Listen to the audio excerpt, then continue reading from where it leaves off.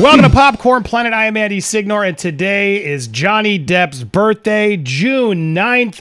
We are going to celebrate the man that finally got justice served. We are so happy about it. There's so much media spin and things going out there. But today I want to try to focus on the positive and celebrate this man and the fact that he got justice served, which is so rare. And I'm so excited because we're going to have a lot of special guests. But man, we're starting with a bang. We got our own, it's Kim. But we also got Pirate's own Greg Ellis. How are you doing, sir? I'm doing great. Thanks, Andy. Yes, he did it. He got his reputation back. Happy birthday. How? What a present, right? Can you, I mean, Kim, welcome. Sorry, I'm ignoring you, but I'm excited because we got Hello, Greg. Kim. Greg. I'm not important right now. It's fine. Of course you are. Welcome, Kim. So happy to have you back. We're all going to celebrate here. We're gonna, but Greg, I know you know this man. You've worked with him. You can speculate a little bit more than most can. And we can see a picture here taken. I love this shot with a card and a mega, the huge wine glass. Mega pint of wine. He's leaning into it. That's clearly he's enjoying himself. How do you think Johnny is? I don't know if you've talked to him or not, but how do you think Johnny is feeling and celebrating his birthday today after this mega win? Over the moon. I think every single day since May 27th, 2016, there's been a boulder placed on his psychological shoulders. And that's just dug him deeper and deeper and deeper. And then that verdict, everything was released from his shoulders. He can look to the future. He can start making movies again. And all of this can be behind him. Yeah, it's amazing, Kim. I know we've talked about this a lot. There's been also just weird spin and things, but let's focus on the positive now. How big was this for you, Kim? Now, days later, are you still processing the fact that all this work we've been putting out? And kudos for your help, Kim. I know so many people still to this day keep coming to me and say, Andy, you guys were a big part of this. You really spread the word and got all that stuff combined. And I'm proud and thank you to everybody who's done it. But Johnny and the legal team really did it the best. But Kim, how are you feeling after all the work we put into it and that we actually got a win here? Honestly, for me, it's a whirlwind, and in the center of it, it is something that I am so proud that I got to be a part of. Just seeing honestly, and I mean, on the inside, I mean, we've had so many people be able to share their stories that have felt brave enough to share what's happened to them, and seeing so many people's lives change from our perspective. Andy, I'm sure you could back me up on that, of the people that we have interacted with, that their lives are very different now compared to what they were, 8 weeks ago. And that for me is wild and makes every sleepless night and panic attack worth it. So I'm so happy to be, on the other side of this now. And I'm so happy for our community. I'm so happy for Johnny. I'm so happy for men who, are going through DV, and hopefully now they feel like they can have a bit of a voice, as well as other survivors. Gender abuse has no gender, and I strongly believe that. And in a world right now where gender is in some ways a social construct, I'm so happy to see that wall coming down, because I think it needed to, and I'm glad that it's starting to. Yeah, and Greg, I know we're supposed to be positive, but I'm just curious your take on things, because as we're celebrating Johnny's birthday, and I feel like taking the high road here. He's saying he's moving on. Amber's not. Have you seen some of this press and some of the stuff that's coming out here in the comments that she said? Yes. Are you surprised? No, I did. Look, all I say to that is, contrary to what the gaslighters in mainstream media would have us believe, this verdict is not only, as Kim just said, a huge step forward for men, it's a huge step forward for women. The Me Too shields for women victims that have been all too easily fashioned into silver bullets, like the one that fired at Johnny Depp by Amber Heard, that have been literally killing men, literally, not just figuratively, can now be used to help the real victims of domestic violence. So we can focus our resources on those people that need help. The verdict, the brilliant verdict, will make those who are maybe contemplating weaponizing a false allegation to reputation savage their future ex in divorce proceedings, possibly, we hope, think twice about that in the future. We'll see. But one thing's for sure, I think many women, particularly women survivors of domestic violence, will have a hard time coming to terms with what Amber Heard has done. It's so weird, because I've had some arguments online, and they're like, "Oh no, history will be on Amber's side," and I'm blown away. And all these people who are fighting that just don't seem to have to watch the trial, for one, listen to the audio tapes and the evidence, and they're just so sure that no, this is a step back. But I'm with you, and I know you speak for a lot of men, for men's rights too, through divorces, etc. So more than most, like men get screwed a lot. in a lot of these situations. I've been falsely accused. The Me Too movement was, I think, important. I've never knocked it, but it got it overdid it, right? And then they didn't care about the collateral damage as it was happening. I was watching it very closely after I got taken down, and then as the Aziz Ansari's and things started coming out, bad dates became harassment and all this other stuff. It just started getting ballooning out of control. That, you know, the weight shifted. While they had this control, they didn't do it properly. They had a moment to really, I think, create some real change. But I think that happens with a lot of movements. You get, you know, power hungry and we got this. Who cares? We're going to keep doing it. And they didn't care who the victims were. They were like, nope, we finally got the control back. Let's do this. Let's do what we can.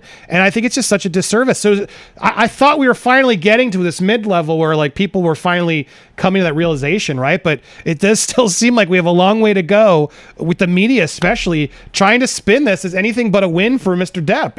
It blows my mind. Kim, what do we do to help make sure that we stay on the proper path here, do you think? I think the best thing we can do ourselves is, I think, what we've done for a long time, which is we look at the stories, we look at the evidence, and we try to support the survivors. We try to support the people, even when it's not popular, even when, you know, it's contrary, that we look at the evidence and go from there. And I think we're going to see cases in the future, unfortunately, of abuse in multiple situations. And hopefully we can be a voice that will help elevate those people that need to be elevated, regardless of gender or whatever, you know? So, I mean, I think one of the biggest stories that we covered about DV was Gabby. Yep. And a huge part of that was, you know, when there were people that said, you know, well, Brian didn't do anything wrong. You don't know. And we were very critical of the evidence that came in, and we made our own decision, and we supported Gabby and still do 100%. And we will continue to support the Petitos, you know, as much as we can. And I think that is what we do. We continue with that type of spirit. Well, yeah, it's a good example because I think there were a lot of people who saw the first body cam footage and maybe believed him. Yeah. And then and that's what happens a lot of times. And then she was, you know, she was irrational. She was emotional. She wasn't taken seriously. And then more camera footage and more angles and things started to come out that were like, wait a second. No, they missed a lot. They missed a lot of stuff. And I think that's another reason that case became so important and triggered so many, was the fact that, no, guys, you got to look. And I think that's proof again that the movement is still going strong. Women need to come forward. As Camille eloquently said, any victim should still come forward. We shouldn't be afraid. DV comes in, has no gender. And that to me is such a it's so inspiring and great to see finally people and women. We have a huge, most of our demographic here on this channel is mostly women. I think it's like a 60 to a 40% man. And it's incredible to me to see that the tides are finally turning. We have so many smart women on both, from various political backgrounds. It's not even political at this point, who just, are like, look, DV has no gender, right? How does that make you feel to finally, do you see the tide turning, Greg? Oh, I absolutely. How does it make me feel? I get emotional thinking about it because, it's an uphill battle to fight a movement that's message becomes so extreme and rigid. In the believe all women, all men bad. Well, no, there are good men, there are good women, there are bad men, there are bad women. It's, I think men like me are just so grateful to Johnny for setting an example of courage for everyone who is the victim of a false allegation, the silver bullet of the false allegation of domestic violence.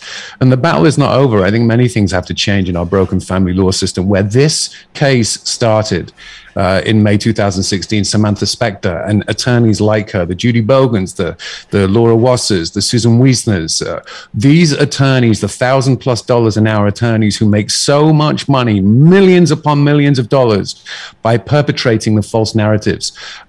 and pushing their clients towards making false accusations. We have to reform family law. We have to bring in the presumption of innocence. Look, and we have to remember there are children involved. Even though Amber and Johnny didn't have kids together, you know, he has kids. And, you know, we have a system now where 4,000 children a day are losing a parent in American family law courts. And 85% of the time, the child loses the father. So that's 250,000 children are placed into foster care every year, and none of these children deserve this. And every single one of these children that's placed into foster care is worth $6,000 to the state. The federal government reimburses them $6,000. So this generates $1.5 billion a year, literally, and I don't say this lightly, for selling kids into foster homes. So the incentives for the DV industry, and it is an industry, there are a few charities out there that are really doing good, but there are so many of these charities that get the funding, that get the charity support, that have the clever messaging. For example, you know, I'm having on my show tomorrow, if I may, please, Erin yes. Pizzey, who, yeah, she started the world's first domestic violence abuse shelter called Refuge 52 years ago. Erin Pizzey. She found that of the first 100 women who came into her shelter, 62 of those women were as violent or more violent than the men they left. She spoke out about it. Her cat was killed and poisoned. The bomb squad sent to her home. She was hounded out of England. She can't even set foot in the charity that's still going, by the way. And a few days ago is posting on social media again about women and girls. It's like, no, we should just stop at peoples, all peoples. We support all peoples who are domestic violence, abuse victims or casualties. So I think we have to really get our heads around this. I'm really excited that this has really opened up the conversation finally. I think I first posted the hashtag #Men2 about 4 years ago, and it was great to see it trending. And again, just very quickly, happy birthday to Johnny. Happy birthday to Johnny. He's in England on stage performing with Beck somewhere, I don't know, but he's looking bunny. Happy birthday to Johnny Depp. Just had to get that in there because it's his birthday. Yeah, dude. That was awesome. That was I love it, man. Yeah, beautiful. We're going to be singing a lot, and I'm so happy to hear you sing it. And I want to make a proper plug for Greg. I just put the link in mods. I think they're sharing it. You can pick up his book, The Respondent, over at therespondent.com, audiobook, etc. Really important. A lot of interviews and things you've done, as well as your YouTube channel, Learn More. Is that where the interview will be? Is that where you're holding the stream? Yeah, it's going to be YouTube and Twitter and, you know, the usual places, Facebook. And I just want to add as well the community, the respondent community that I just recently launched. So many people are coming into the community. It's a safe space to have these conversations. I'm there every day. I post there nearly every day. And you can chat, you can get to meet people, similar like-minded people, but it's just a great area for people to come who've endured these issues or have family members who have, you know, the forgotten. We talk about the kids and the parents, but sometimes it's the grandparents, the extended family members who endure the separation from the children, the parental alienation, if you will. So there's some great conversations taking place there. That's what I would say if people want to hop over there and join the community. Yeah, please do. Go join it. Go support Greg. We do. And I want to make sure you guys support. There's the YouTube link as well. Go give him a subscribe. We're going to come back talking, but I have you here, and we're talking Johnny. He won. You're a fellow Pirates co-star. What do you think the odds are? Are there enough alpacas in the world, you think, to change Johnny's mind if Disney was so... you know, was like, we made a mistake, and I think they're starting to realize they did. Do you think there is any possibility in the world, from your just point of view, that we could see Captain Jack Sparrow come back? I think there's always a possibility. You know, he made up his mind, but minds can be changed. So can the people who work at Disney, the people who make the decisions. Look, you know, there's no Catholic Church without the Pope, and there is no, for me, Pirates of the Caribbean without Jack Sparrow, and there's only one Jack Sparrow, and that's Johnny Depp. Who else is going to step into that role? One could argue, well, look at other movies where, well, I think Fantastic Beasts, but that is quintessentially the Pirates, Jack Sparrow, Johnny Depp. So could there be? Yes. I think it's going to be an interesting negotiation that Tracy Jacobs will be nowhere near. Yeah, that's true. Yeah, it's interesting because I have a lot of people are like, no, Johnny said it's out. I don't know. I feel like if Disney were to properly do the right. I think that's what it takes. I mean, it's for me. And I'm curious for you. Disney has to do some things to right the wrong, right? And I feel like if Disney were to right the wrong and cut the check, and maybe give them an alpaca farm or something as a kind gesture, fans could still have their hopes up. No. Of course, I think there's always hope. And I think, cooler heads will prevail, a little distance and a little time. Hollywood forgets and forgives pretty quickly.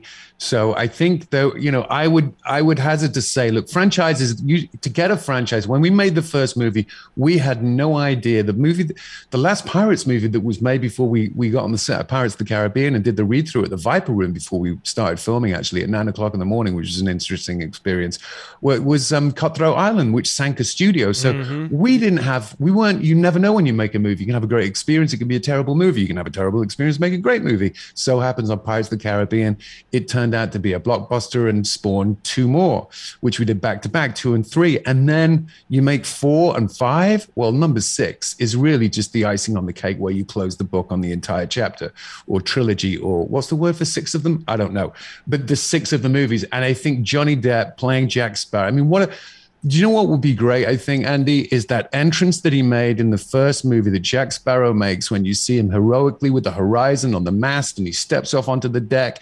There's got to be a re-entrance to kind of, bring back Ted, Elliot, and Terry Rossio, get them to write the script, tie up all the characters, give us a fun, swashbuckling, chivalric, good bad guy of Jack Sparrow, bring back Jeffrey, tie all the loose ends up. So I'm going to put my money on yes. It'll be a bit of time, but yes, he'll be back as Jack. I'm holding out hope. I think. Look, I'll be honest. I thought they started getting a little sillier as they go, but I think you're right. If you have enough time and you take enough and respect it, you can really come back with a really stellar and bring fans back and really close the book or whatever. But at least respect it. And then if you want to do the what's her name, Margot Robbie version later or whatever, I got no interest in that. But I think it'd be a huge mistake of Margot to go do this without the approval of Johnny and or the fans. You know what I mean? I just think it's disrespectful. This is a franchise that was built on his back, and I know they're going to try, and they're trying. Hollywood does it all the time, reboots and side things, and yes, they have the Red Pirate they could try to do. Come on, anybody who signs up for that and doesn't get his approval, the fans are not going to accept it. It's going to be a mistake. And I think, especially given all that Johnny's been through, right? It would be incredibly, I think, distasteful to we're going to try and launch my own Pirates. Talk about pressure. My God, to try and combat that. Speaking of which, I'm so happy we got another special guest. The real Laura B is here. How are you doing, Laura? Hi. Good. How are you? I'm doing great. Did you hear that? Greg just said he thinks we could it might happen. What do you think? Yeah. Well, I remember a lot of the texts. Hi, Greg. How are you? I'm good, thanks, Laura. How are you?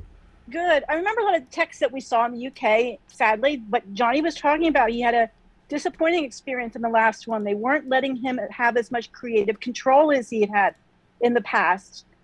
He wasn't able to write a lot of those jokes for his own character. I think that was seen in the movie, quite honestly, but that wasn't the Jack Sparrow we were used to seeing. He said, nobody wants to see a sad Jack. And I would love for him to be able to do another one and close out his character his way. Do you know what I think part of that is, Laura and anyone and Andy is the first movie, there was such a great atmosphere. There was a creative spirit and teamwork and trust. You have Ted and Terry writing the script, Gore Verbinski directing the movie, and there is a respect there. That there is an inclusion in the creative process. And I think it's natural that you get to 4, we have Rob Marshall on 4, and then we get to 5. Different directors, everyone's moved on a little bit, and it's in Australia. So I would love to see, Ted and Terry return. I'd love to see Gore Verbinski return.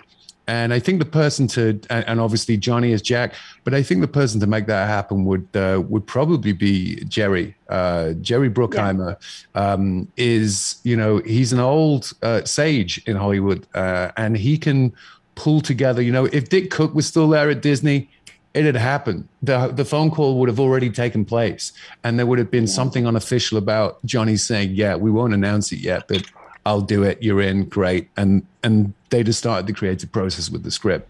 But I think there's definitely a will to get it done. Even if Johnny doesn't have the will right now, he will when they come to him.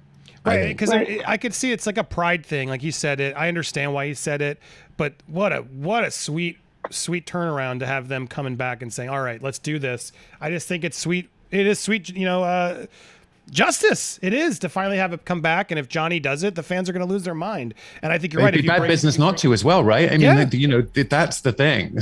They want to make box office bank. Yeah, because even though as they got not maybe as popular, they still made bank and people still love it. So it's like you can't to try and take him out. He was the ingredient. I mean, I remember him even saying it like Disney was terrified, right, of that performance. It just felt like you guys were out there taking risks. As you said, Cutthroat Island, if you guys aren't familiar, that was the big pirate movie prior with Gina Davis, biggest bomb like in Hollywood, and everyone was so afraid to make pirates movies. And then here, Gore Verbinski, I think, doesn't get nearly enough credit as a director. What a visionary, a Mouse Hunt. My God, the dude's made so many amazing films. And him and Johnny and Jerry, the whole team, the screenwriters, you guys all really just took a risk and created that feel of a movie that we hadn't seen in a long time. But I really think it was on the back of Johnny, who really took the biggest risk to give us that Looney Tunes character he was sort of really taking a shot with. That was family friendly, but we were engrossed with him, and that's what he does. And that was clearly the game changer. I think that made that franchise a franchise. Do you agree, Greg? I absolutely agree. And it takes me back to when we first started filming the first movie, before we actually started filming, I remember the studio were really, really nervous about it. I think there were internal discussions about, we have an effeminate, drunk pirate as our lead character. And I think it was close to, this isn't going to work, similar to Al Pacino in Godfather with Coppola going to bat for him. And then the studio saw the dailies and were just blown away and we'll keep him. And I think that's what happened with Pirates. And also I'm reminded as well of the brilliant genius of his mind and how he works and how he understands Hollywood. Before we filmed the first movie, he had the costume fitting. And he put on 25 rings instead of 10 rings. He put on, twice the amount of wig and hair and 3 times the amount of makeup. And he walked in to the execs and they were kind of shocked and were like, well, can we lose some of the rings? He went, sure. Can we lose some of the hair? Sure. Maybe we can lose some of the makeup? Sure. And basically, he gave them the agency to think that they'd made the decision to peel back to exactly the character that he saw anyway. So we were smart enough to do that. And to see that performance and to be around that performance, as it's going on film, is something else. I mean, he would just walk on set as Jack Sparrow. And it's fun. You actually literally get to meet Jack Sparrow in period costume, and if you're Method and you're back in the time, my character in particular, I had this ongoing theme throughout the movies where there was part of me that just longed to be a pirate and be free. And Jack Sparrow was my kind of, I think there was a deep-seated unrequited love that I had for Jack Sparrow. Who was Method? Actually, I'm fascinated by that because for those that don't know Method, it's like the Daniel Day-Lewis where you show up to set and your character throughout it all. He was Lincoln. Apparently, they couldn't even have cell phones around him in his cabin and stuff. Like he's the most notorious method actor. But was there like attempted method acting during that? Did Johnny resort to that? No, I wouldn't say Johnny was necessarily method. It was because he would, when he was in his trailer, when it came time to go to be on set, he would be Jack Sparrow when he left the trailer. So to that degree, maybe. Jeffrey Rush, I remember, Jeffrey Rush, I wouldn't necessarily call method, but I called him Freddie Fingers because he's always so, everything's, and he trained with Marcel in France with mime. So Jeffrey, we'd be doing a scene and there'd be background actors, and one was kind of just bringing him in and throwing him on the ground or me on the ground, and he'd go over and he'd be like, "So hello, I'm Jeffrey. Nice to meet you. So listen, maybe you've had an argument with your wife this morning, and you get on the thing, and that's underlying your character. So when you throw me down, you're really taking it out on your wife." And so Jeffrey he had an enthusiasm to film. Every time we got back together to make another movie, Jeffrey would have a screening in his hotel room. He'd invite the cast over and be like, he'd get everyone into the pirate spirit again. He was like a little kid at a carnival. So maybe not necessarily method, but that was, and I won't tell my Penelope Cruz story because Oh, you can't tease that. It wasn't. Oh, come on. Oh, Johnny's It's birthday. kind of it's mildly embarrassing. Well, it's more than mildly embarrassing for me. Maybe I haven't told it publicly before. Okay, I'm going to take a risk. Exclusive? Oh, we got exclusive. Here it is. Please don't judge me on this. So we get to Hawaii to rehearse and do the script read through for Pirates of the Caribbean 4. Rob Marshall flies in all of the memorabilia and some of the sets, and it's amazing. It's like a shrine to pirates. You can walk around like a Disney tour, and then we sit down and we do the read through. And Johnny was filming something else at the time, so Rob Marshall asked me to read through as Jack Sparrow for the read through. So we do the read through, and Rob says, "Oh, Johnny's not going to be in town for a few days. We have to do this scene where him and Penelope's characters kind of first meet, and they're swinging on ropes on the deck, and he's straddling the cannon and pulling out a bottle of wine from between his legs. And will you rehearse as Jack Sparrow with Penelope Cruz for the next few days?" And I'm like, "Okay, yeah, sure." So we get to, I can't believe I'm telling this. We get to rehearse. Oh, happy birthday. Can we just sing happy birthday? So we get Penelope and I, we meet. We're rehearsing the scene. There's choreography, there's dance, there's swinging on ropes.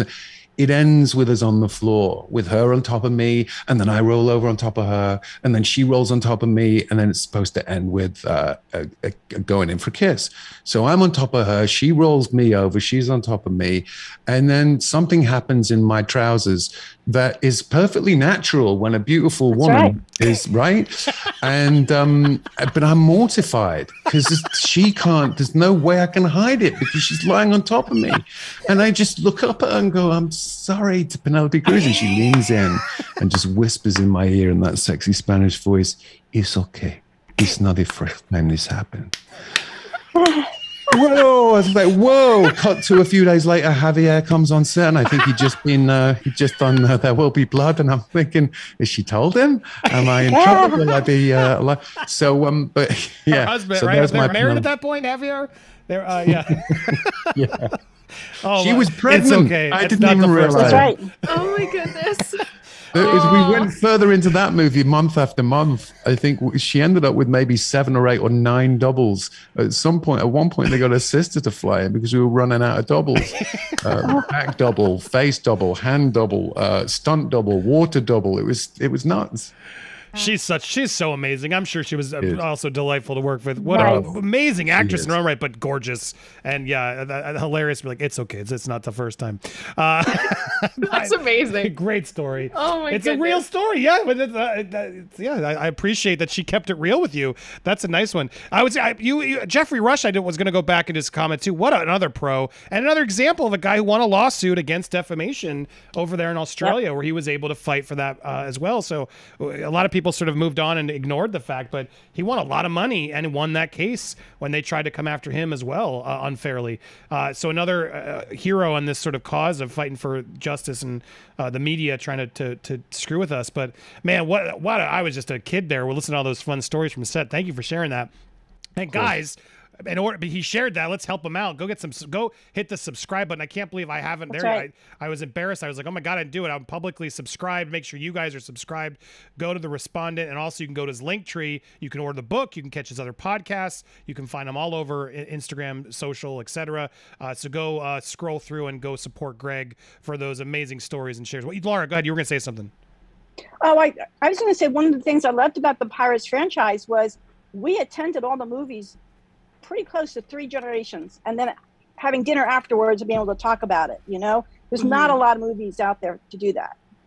And, it was just a big thing every time we knew one was coming out. Perfect opportunity to do the next one. I mean, I think they got to wait a little bit. I understand that, but if they really, I think they're rumored, they said in the lawsuit, or the trial rather, they're working on a couple versions, but Jerry seems like a smart guy, as you said. I can't imagine he's not already noodling, how do we make this work?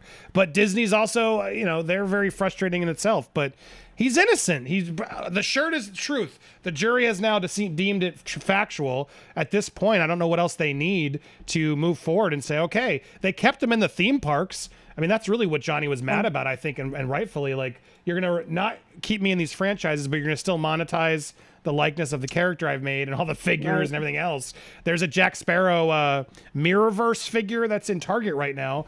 They're still monetizing it, and they've made... I can't even know. How much money do you think they've made, Greg, off of Jack Sparrow on Disney? Tons of money. You know, I was the voice of the Jack Sparrow doll when the first movie came out. I've done a lot of the ADR for Johnny when he hasn't been about. It's a great deal of money that has been made. And I think money speaks in Hollywood. And eventually, cooler heads will prevail. They'll come together and it will. I can see it happening. I can definitely see it happening. It'd be good for Disney for sure, because I think I see a lot of you saying screw Disney, but if Johnny can make amends, I got no problem then. It's all about Johnny's decision. I think it would be a good look for Johnny too, to know that he's back in a big Disney temple. But yeah, I still think Hollywood's nervous, and that's what's so frustrating. But this is a good step towards the right direction.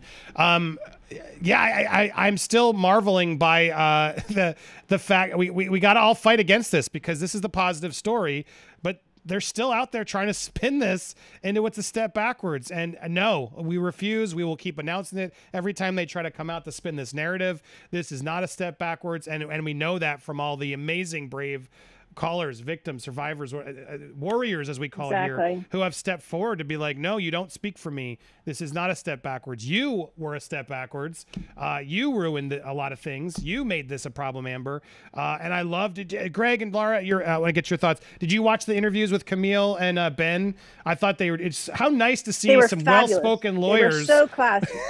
Yeah, I would just say very quickly on the press, and the setback. I think she said she was heartbroken, Amber Heard, and she did call the verdict a setback for women everywhere, saying in her press statement that it sets back the clock to a time when a woman who spoke up and spoke out could be publicly shamed and humiliated. It sets back the idea that violence against women is to be taken seriously. And then her attorney goes, I think it was Elaine, appeared on national television, which I thought was, she the day after bemoaning the verdict, saying that it shouldn't have happened. And I forget the name of the player, the NFL player, who pushed back and said, when we're on a team and we don't do well, we don't bemoan the verdict. We all get together and we say, we look in the mirror of self. So I think, and seeing Ben and Camille on television, look, I've said this before. Ben, I spoke to a couple of months before the trial started about potentially appearing as a witness. And you just sense with the man that he has integrity, he has such a big, warm teddy bear heart. He's smart. He's almost like, directing the traffic, if you will, within the law firm.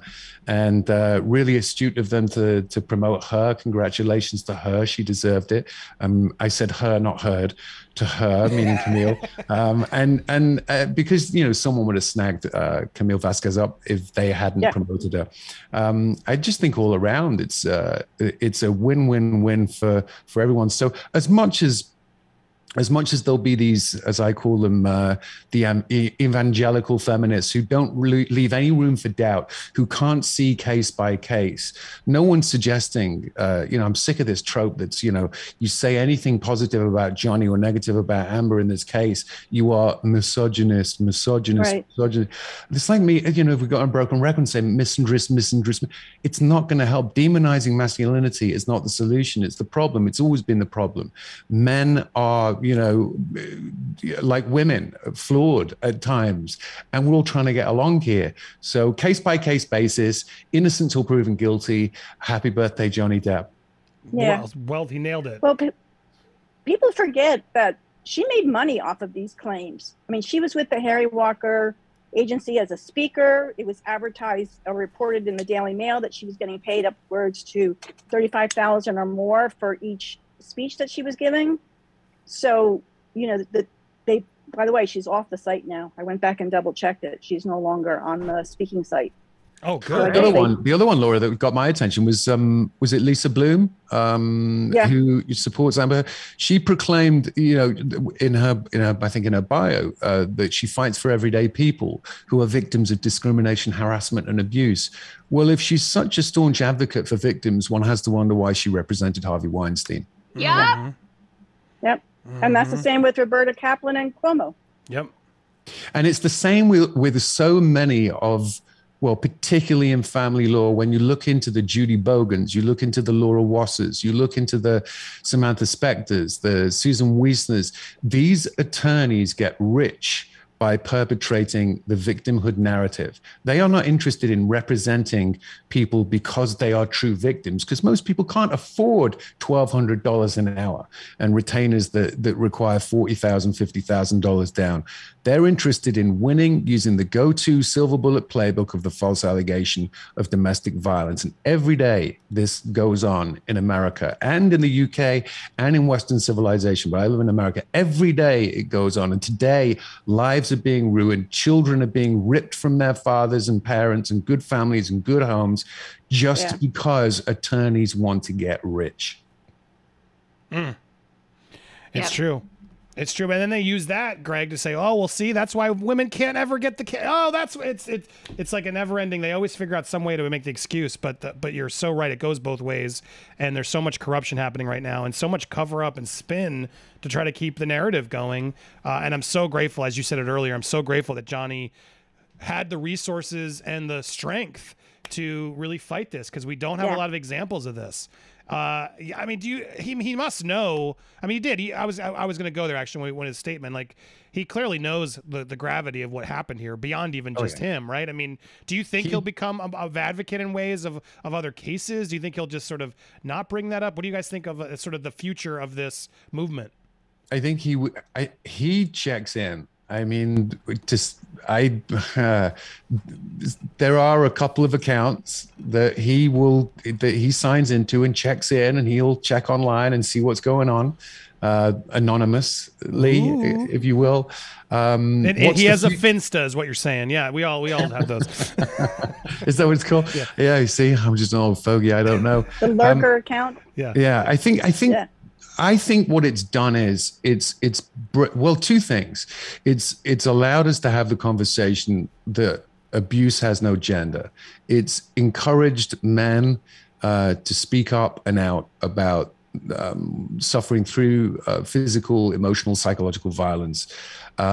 It's given. I mean, it's also it's paid, like, dead in the water, this notion that the Me Too movement is the be-all, catch-all, end-all. You know, I've said this before, maybe it's time's up for Me Too monologue, and, you know, it's time for the Men Too dialogue. And what's interesting is the crickets from the leading advocates of Me Too have been very deafening. You know, Gabrielle Union, Sophia Bush, Mira Savino, Alyssa Milano, Tarana Berg, we heard a little bit about I think she did a Time interview the other day. But frankly, I wasn't impressed with what she had to say. And then there was Jodie Cantor. Oh, good. I just want to quickly mention her. She helped spark the Me Too movement. She went on CBS Morning Show the day after the verdict. And she's so, to your point, Andy, so ideologically fixed and certain in her belief that all men are bad, that even after Amber Heard had been found to be a liar, that she continued the extremely ridiculous notion that Amber Heard is a victim, and that who's to blame? Misogyny. It's people are just sick and tired of it now. And it's not we're sick and tired of it, we want to vilify, because you want to castigate people and cancel them and push them out. But the Dr. Charlotte Proudmans of the world, the Dr. Emma Katz of the world, the Joan Myers, these people who've been really pushing this deeply dark feminist agenda within family law and the legislation and the research papers, it's important that they get weeded out and called out and exposed, so that now we can actually have a conversation and include people in the conversation that actually are doing good, the local heroes, the people who don't have a platform, you know? Yeah, and I'm plugging the book again, and I hope we've been teasing it, but I'm gonna keep you to it. At some point, I want to do a conversation with Greg talking about the past, the respondent, and getting into his story. So stay tuned and make sure you subscribe over there. Over here, you can learn just by reading his book or purchasing his book. as well as his link tree with the mods are sharing. Go subscribe and go get the word out there. But I love to hear what you're doing over there, fighting against the corruption and the family courts. Yeah, it's tough for dads in those situations. And let's be clear, there's some bad dads. There are some bad dads who don't want to be there. But for the dads who are good dads who want to be there, it's really unfortunate, the stories I've heard from people coming forward and so on. So thank you for doing all that work and putting it out there. And you guys can go support it and learn more about it over there at therespondent.com. A pleasure to have you. And also, I just wanted to make sure I said hello to Lewis. Lecco also just joined us in. Hi, We're going to have lots of pop-ins throughout this show. What's up, pop in panel? and outs as we celebrate the man, the myth, the legend, Mr. Johnny Depp, who is, what is it? Sorry, he's 59. 59. Good. Yeah, wow. Good for him, man. And I love all the memes and birthday. People are found like his old birthday. What does he hold? It looks like he's on an iPad. I guess it's a book. It's a book. Yeah, I was gonna say, what is that, Like from a the frame future? picture. But there we have a lot of Okay. older shots of him celebrating his birthday through the slideshow, some fan shots. But we are celebrating and talking about not just him as his birthday, but what this means and what he's able to accomplish for so many. And so to celebrate, so nice to see him there with the mega pint. Lewis, welcome. Good to see you, Kim. As Lewis and Kim and Laura and Greg are all here. Yeah. I know, Greg, you have a little bit. That's why I was leaning on Greg and getting his information first, guys. But anything else you wanted to add while you're here or to say about Johnny? Any story to share or anything else to the audience should know about what this means, this verdict for you and for him? Are you asking me, Andy? Yeah, you, Greg. I think the positives of this win is for all victims. I mentioned it on social media. I think that he has taken this battle to the only place that he could have a voice. He's spoken truth. You never fear the truth. The legal system in this case worked, and it's a win for all victims of false allegations. And Amber Heard has now been proven in a court of law, as well as likely the court of public opinion, that she maliciously defamed Johnny Depp's reputation. She lied. The jury didn't believe her lies. And he now has his reputation back. I am so emotionally overwhelmed when I think about what he's been through, because I've been through something similar, slightly different. And all of the men and all of the women who are sisters and mothers and aunts and grandmothers and wives and girlfriends of the men who've endured a similar situation. So, you know, the battle is not over in terms of the war, the family law war that I've engaged in with my book and the people that have been coming after me. But I'm really excited about winning these multiple battles. And this was such a watershed battle for him to win, and for the jury and for the legal team. It's just a win. So hopefully in time, the zero-sum game of family law can be undone, and we can bring some relief to those shipwrecked families out there. The other narrative, and maybe you can help attest and clear it up too, but it's like he tried to stop this. Like what's so amazing about this whole story is he gave her so many opportunities and outs to not have a go here. We heard it on audio. We saw it in a divorce settlement.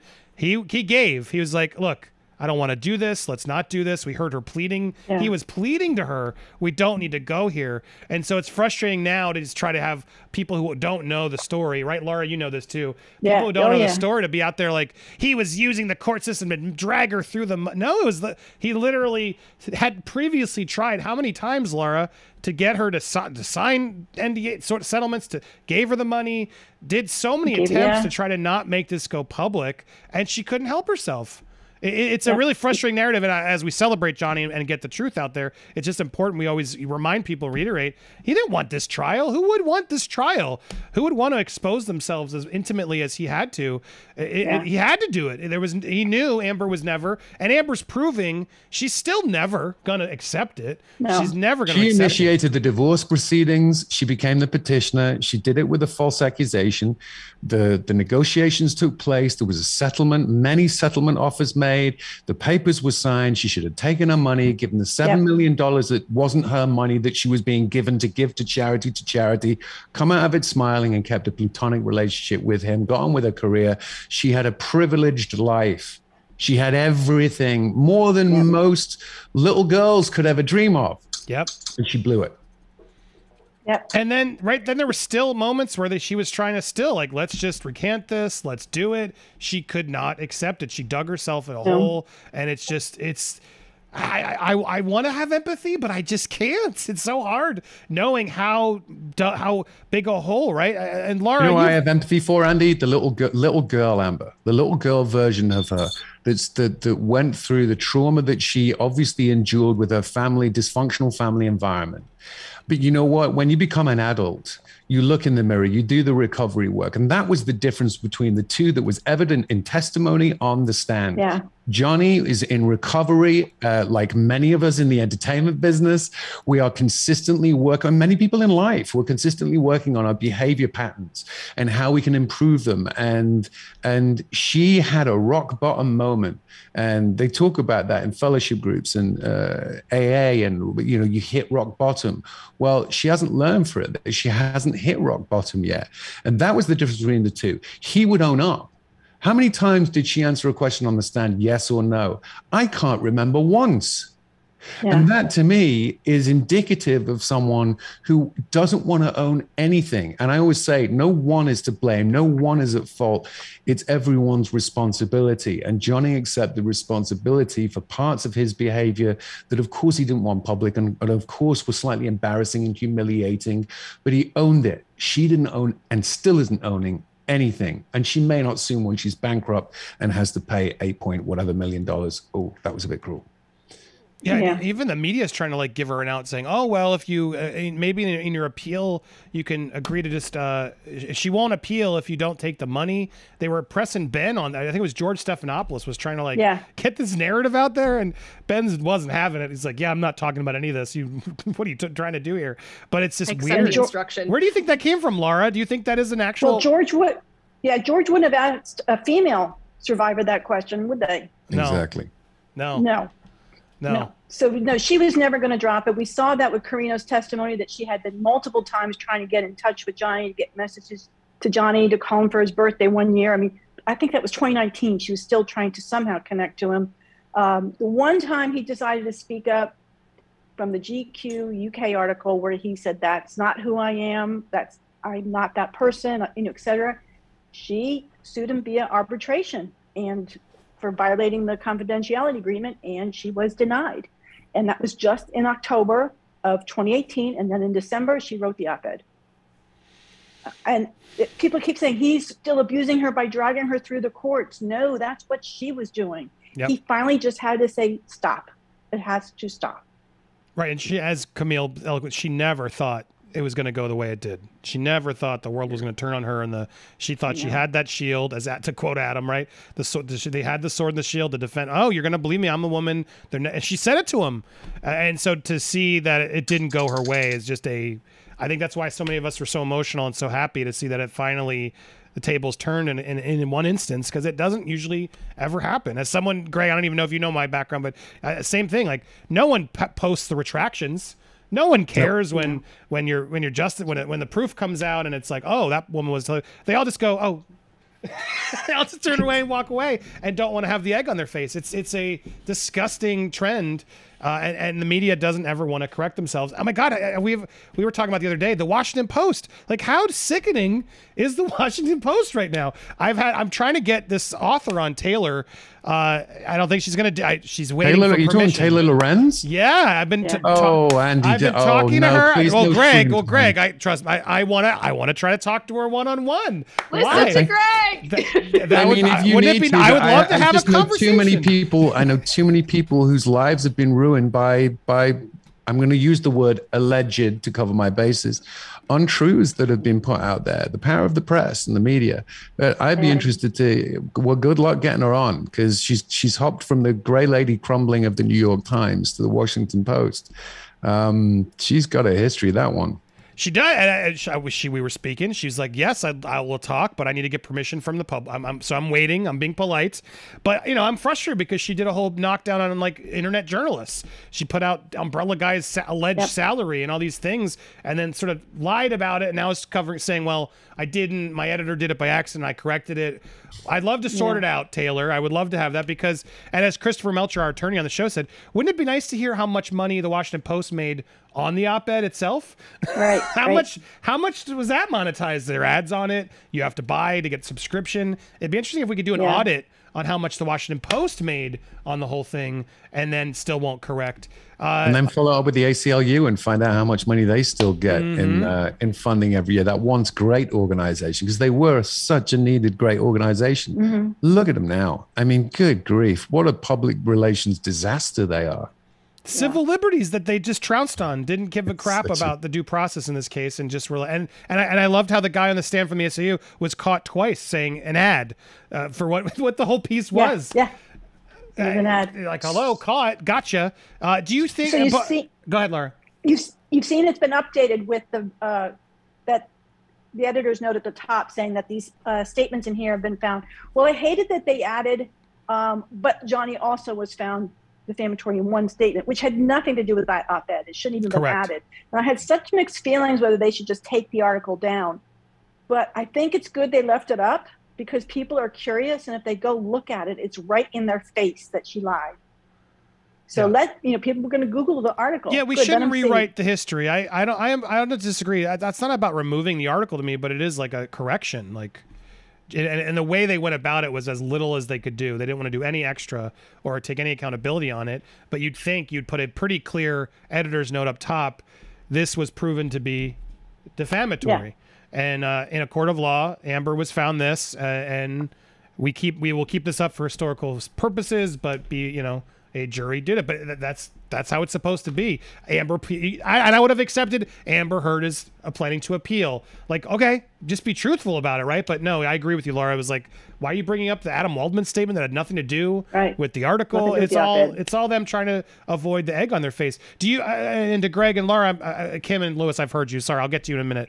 But do you guys think Johnny should go after the ACLU? Is that because I understand he wants to move on? He should, right? We should move on. Yeah. But the ACLU doing that is such a big injustice. Like, should there be a bigger microscope into what happened there and trying to get accountability in that?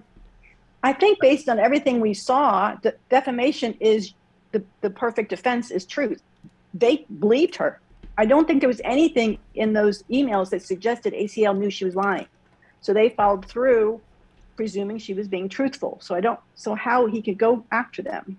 They did embellish a little bit, though, Laura. Frankly, when they sent the email, I forget the exact verbiage they used, but when they were trying to, schlock the story around and get it sold and get some momentum for themselves and for her in the op-ed.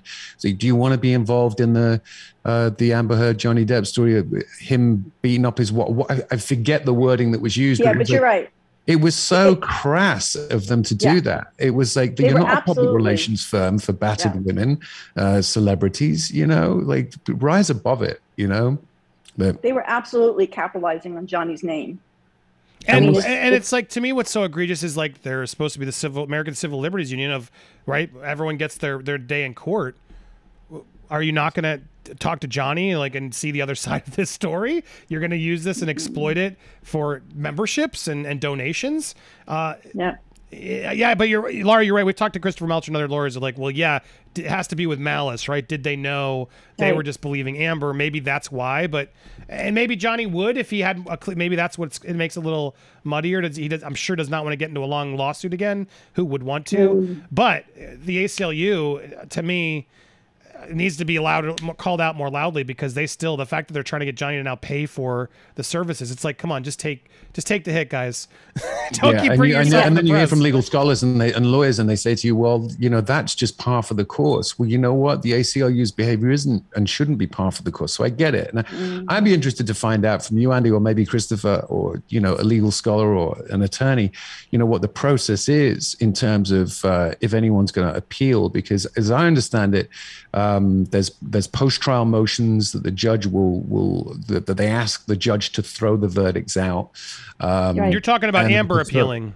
Yeah, I mean, he could appeal Before too. that. He could Oh, appeal. yes, he can also appeal. But yeah, Yeah, you from know, I've heard, Amber can't afford to appeal because you have to put the money in before you can even do the appeal. that's right. That's one thing. Well, maybe she shouldn't have. She shouldn't have got a $22,000 a week 8-bedroom mansion in Virginia while she was. We didn't actually. Thank you for because I frankly. For that, yes, guys. For those that don't know, Greg just dropped it. I keep meaning to bring it up. Yeah, $22,000 a month, right? A rental for a house in Virginia for someone who has no money. Why? I mean, I get it. You don't want to be in a small 1-bedroom apartment. I get it, but you know, you can get an Airbnb for a few hundred. I know, an Airbnb for 5,000. Like, let's go. Like, exactly. Like, my God, 220. That's insanity. I mean, I can understand maybe later, like more amped up security or something, given everything that was happening. Okay, but a mansion? You don't need a mansion. But she does, and she's not. Good luck affording those mansions for a period of time. But it gets the other thing. Elaine lied. Elaine and Amber both lied in that she also didn't pay for her attorneys. They were telling the jury, well, we need to get the appeal here because we need to pay for our attorney's fees. And she didn't pay for those attorney's fees. The insurance company paid for those insurance fees, which we found out later through her defamation. And if what we're saying is right, that CEO or whatever executive she is was with her every day at court, arrived with her in the car, arrived from the back door of the courthouse with her and sat down every single day. I mean, I don't know who brings their insurance agent with them to places like anywhere. Well, was they she there probably day one? insist to go. Andy, I'm curious, or maybe you know, Laura, if we heard anything from Benjamin, I'm going to try and deliver it how Johnny did on the sandwich for Rotten. Rottenborn. Just the pause was so brilliant. He said everything without saying it. But he would be the one I think would be really interesting to hear from, because I get the sense that he was not best pleased with the client. No, or Elaine. I feel like him and, but I'll do the unpopular thing. I will give Rottenborn credit because I think he did the job, and now he's checked out. He's like, okay, I did it, guys. Sorry, I had to do it. Don't be mad at me. I'm doing what I got to do. And he's not going to do the press tour. He clearly wasn't going the extra that now Elaine seems to be going, which I was rooting for the Elaine redemption tour because I would have forgiven both of those lawyers had they actually just said, look, we were doing our job. She lost. But don't you think Benjamin is the smarter lawyer for doing what he's, because he realizes if he went on a press tour, he would just get vilified because the weight of public opinion is, and Elaine doesn't have that sense of self-awareness to be able to, and goes on TV, not only goes on TV, but says, you know, this should never have happened. I mean, what attorney does that unless they're seeking their 15 minutes of fame, which I think she said that one of the witnesses wanted. Think about the timeline. Oh, go ahead. I was going to say, sorry, it's okay. No, Kim, go. No. Floor is yours. I was just going to say she's the type of lawyer that'll spend 45 minutes to an hour going on about muffins when she's on a limited time frame. That's the problem. I'm sorry. Like, that's the thing. Like with Rottenborn, like I agree with Andy. He defended his client. You can hate what he did, but he defended his client, and he was, at least he didn't make a complete fool of himself like multiple of the other lawyers on Amber's team did, between objecting to themselves or Amica cream or whatever else. So I mean, I'm trying here. I think Rottenborn was a very competent attorney. I think he did it. Yeah, I think he did a really good job given what he had. I just don't think he was relatable or likable. I think it's easy to push and be that attorney, but you need the kind of light to that. And Elaine Brederhoff is certainly not the relief to. Well, I think, look, let's call it what it is. I think it was very smart to have Camille do the opposing on Amber, right? Having a woman go against that woman was really smart on their side. And I'm sure that was a choice they all made on purpose. Let's not deny that. And it made it more effective. And I think it would have been better. I don't know. I think it would have been more effective for Elaine or a woman to have gone against Johnny, if I'm being honest, right? Because then it would have been had to, if Johnny had lost it or gotten aggressive with the woman, right, it would have gone against what the narrative they were trying to spin. And so I think when they put up Rottenborn, Johnny it was an easy win for Johnny to take this guy down because we didn't like him. He could be sarcastic. He could do whatever he wanted. And again, it's just another point to that Amber's legal team that they didn't have the right players. They didn't know how to do it. They weren't prepared. And I don't even want to keep knocking on them. I mean, who would want to represent Amber? It was a losing battle from day one. Everybody deserves counsel, though, and I can't be mad at them for doing it. That's why I can't be mad at Rottenborn. And I was giving Elaine a shot. But when Elaine showed up the next day on the Today Show, all redemption was gone. I was like, all right, you made your bed. There's no turning back now. Yeah. Good luck. Because why are you still defending her? Did she get paid more? Is she trying to get paid? Maybe she thought she did such a poor job. Let me just own crazy defendants who are going to need counsel and no one else wants to defend them. Maybe that's the angle she's going Andy, for. when cameras are around and you're getting microphones shoved in your face and you're the center of attention and you haven't been for quite a while, and it's celebrity, it can be infectious. And I think she was caught by that. I think she saw her opportunity to try and spin it. She was a little bit stung by the defeat. And but I also think that she saw the opportunity to be, a new wave Gloria Allred or someone like that. And it was never going to work. Bless her cotton socks. She just needs to go back. I'll go to you, Laura, next, and I'm coming to you, Lewis. It was also interesting because she backed out of the Chanley interview on Court TV. Yeah. Sudden legal issues. To me, it was very clear that she was getting nervous. She was getting nervous, and the appearances weren't helping matters. Go ahead, Laura, and then we're going to go around. I got to run. Yeah, I got to run. I was just going to say quickly, I think she was in the panic to do some reputation damage control. Think about when she left that courtroom at 4:30. I think we saw them driving away. She was in New York City on set by 6:30 in the morning. I mean, she was so panicked to get there before Johnny's team could speak out. So that's what I saw. So a little bit of desperation there. But I'm going to run. Thank you, Laura. Appreciate always. My own stream. Oh yeah, you got your own stream, Laura. I'm sorry. I wish I could clone myself, but if I get done, I will send them over to you. Laura, check out The Real Laura B on Twitter. Love you, Laura. Thanks so much for everything. Thanks. And I'm probably going to have to split Andy because I have my own stream that I'm going to swim in. Oh, love it. So hold on. Nice. No, I'm just kidding. Laura, nice to meet you. As we got, we have one more guest. Let me give you a proper exit then as well, Laura B there, but make sure we give the respondent on YouTube or a subscribe. You can check it out there. You can go to respondent.com as well to learn more about Greg's story and what he's doing, his advocacy, etc. And as well as Linktree has all, right? This Linktree basically has all your links. This is the best place, sort of, if people want to subscribe to it all. Is this the best place to find your stuff? Pretty much, yeah. It's all on Linktree. A lot of great stuff, articles. There it is. Smart. I love it. You just kept. Why not have tons of them? Because you're right. If someone's interested, they're gonna find them all there. So I love this. I'm gonna probably add more as well. I love that you can get all the resources there in one place. Greg, what a pleasure. And again, before you go, we are celebrating this man who you've had the honor of knowing and being friends with. So kudos to you, the man, the birthday, the legend. Thank you for all that you do. And please come back anytime. And I hope let's plan a conversation where we can really get into the respondent more intently when you have it. So hit me up anytime, man. Look forward to it. Thank you, Andy, for everything that you've done for him and everyone else who subscribes to your channel and supports you and follows you. It made a difference. I'm going to start a new anonymous channel called That Gloves Guy or That Wellington Boots Guy or I don't know, Meat Potato Pie Planet. I don't know. The whole YouTube world is crazy, but you know what? Great people, great loyal, not fans. Fans doesn't cut it. Supporters. Such a bad word. Support. It's like a family. It's like it's the familial bond that comes between celebrity and actor and community, and it made a difference. It makes a difference. So thanks to everyone, and particularly thanks to you. It's been great to chat and be on. Yeah, thank you, sir. We'll have you back and to go support his new stream coming up. That's got a lot of important stuff over there. Thanks again, Greg. Enjoy your day. Oh my God, guys, what an amazing birthday bash we had. So many guest stars, that Brian fellow, Jax, the real Laura B, Christopher Melcher, Jeremy from The Quartering. I'm forgetting people. Andre from Midnight's Edge. Oh, so many people that were coming in and out of this stream. It was incredible.